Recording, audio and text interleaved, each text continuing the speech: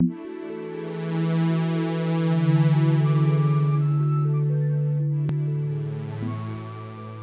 is Luca Comai for BIS 101 with the third part of CRISPR biochemistry.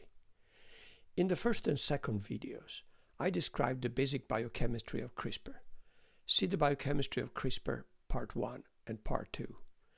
Here, you will learn how the CAS protein, in this case Cas9, can be modified to take advantage of target DNA binding without cutting.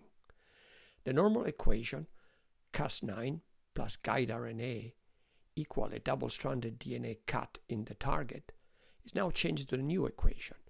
A modified Cas9 plus guide RNA binds the target DNA and does something else. Normally, guide RNA plus Cas9 results in a double-stranded DNA cut in the target. There are several ways to modify Cas9 and obtain a different outcome. Let's introduce them rapidly. A mutation in one Cas9 nuclease results in single-stranded DNA cut. Mutations in both Cas9 nucleases cause Cas9 to bind the target without cutting. Fusion of Cas9 to GFP will label the target site. Fusion to transcriptional activators will stimulate transcription. Fusion to a transcriptional repressor will repress transcription. Keep in mind that we provide just a few examples and there are many additional uses. Let's consider the nickase modification. Mutagenesis of one endonuclease site leaves the other one active.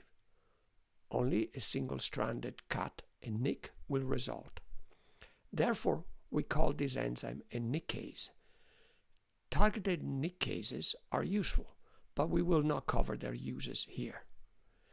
If we mutagenize both endonuclease sites, we obtain a dead Cas9, a dCas9. The resulting nucleoprotein cannot cut DNA, but it still binds the target site. What is this good for? CRISPR-Cas9 becomes a targeting system that can bring any protein to any locus. In this example, we carry our favorite bear to the target DNA. Looks good in a cartoon, but how do we attach a protein to dCas9? We fuse the protein of interest to the dCas9 protein.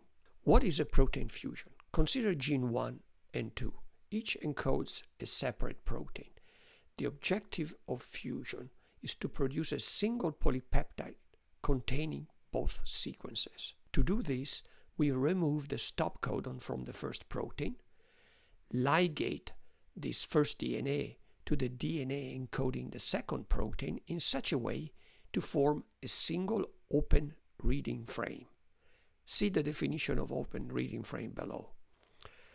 The result is that the two original ORFs are joined by a linkers region. After transcription and translation, a fusion polypeptide is formed.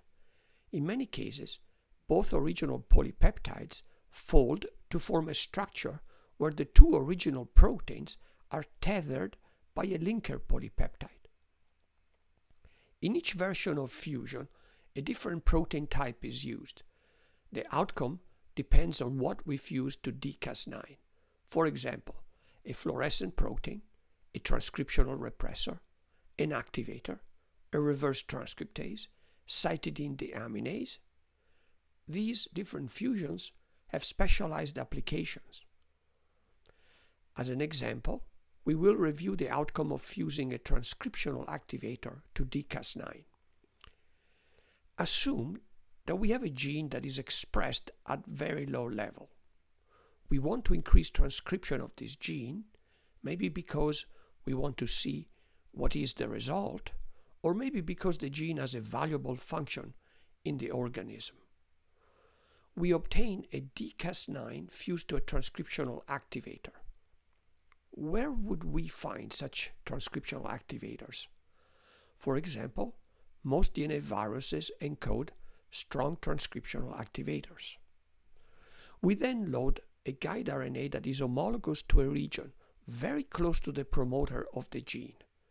When the ribonucleoprotein complex of fused dCAS9 binds to the target, the activator is positioned in an optimal way to stimulate transcription by interacting with RNA polymerase. As a result, the target gene is activated. In summary, you can think of dCAS9 fusions as the Swiss Army knives of molecular biology.